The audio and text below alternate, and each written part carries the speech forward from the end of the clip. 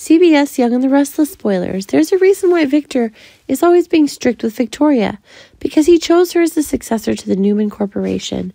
And of course, that person must be worthy. Victor is training his daughter to be a perfectionist, so when Vicky makes a mistake, Victor will pay the price and correct that mistake.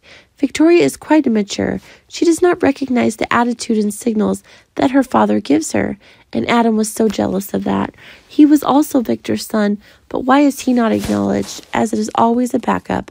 Because Victor doesn't love Hope Newman? While Ashland constantly stays in Genoa just to harass, Victor has to take action to protect the Newman family.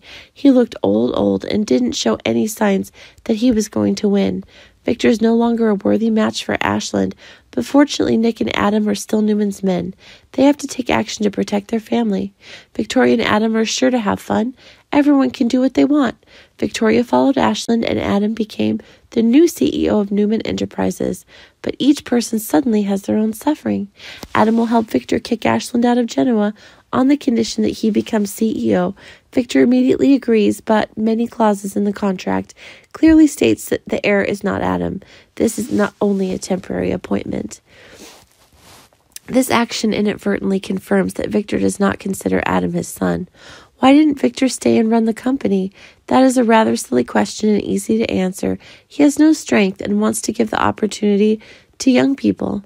Nikki, too, she doesn't want her husband to work hard and die. That much work for him to handle in the background is too much.